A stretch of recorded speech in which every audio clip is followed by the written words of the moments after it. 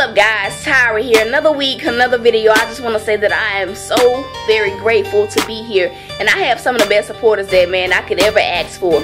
So I'm gonna ask you guys at the end of this video, this in your heart, that you like this video, that you share and tag somebody to this video, because I know that you know somebody out there who may need to hear this message. Also, if you want to connect with me further, you can do so on Facebook or on socialcam.com. Just type in Tyra Brady and I will pop up.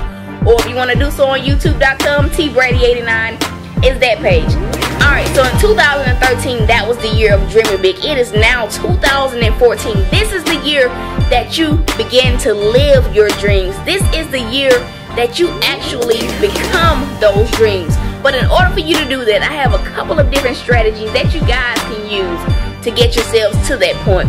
And you know, it's so funny when you talk about the topic of dreaming big and on living your dream life. Everybody's just so happy, so ecstatic, up until the point where the boat begins to shake, where things began to become just a little bit uncomfortable, and it pushes them a little bit past that comfort zone.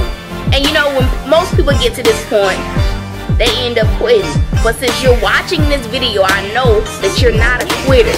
So I want you to listen to me very carefully when I say this. There is no success without failure. And what's failure? Failure is the epitome of being in an uncomfortable place and being pushed outside of your comfort zone. If you always do what you've always done, you'll always end up where you've always started from.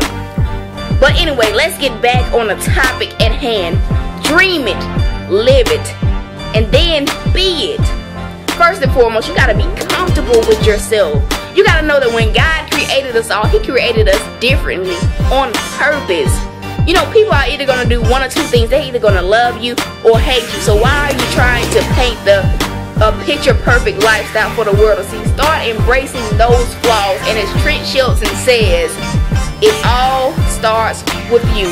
Number two, you gotta do what makes you happy. People are always gonna have their opinions on how you should approach life, how you should approach your dreams.